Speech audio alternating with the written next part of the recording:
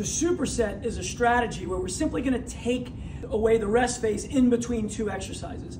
Which two exercises you pick is influenced by what you want to accomplish. So if you're trying to pay more attention to putting on muscle, you want to combine two exercises that are regionally similar. So they're working my biceps, my pulling muscles in my arm.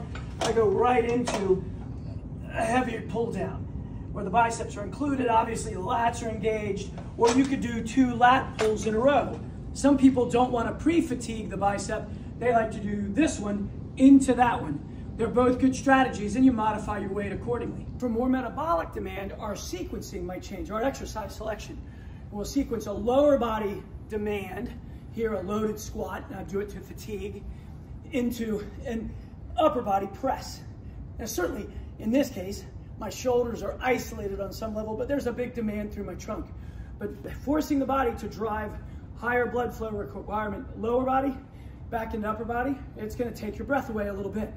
The big kahuna of a metabolic emphasis superset would be 2 compound exercises, like a lunge and curl to fatigue, then to a squat with an overhead press, or some sort of med ball diagonal or slam.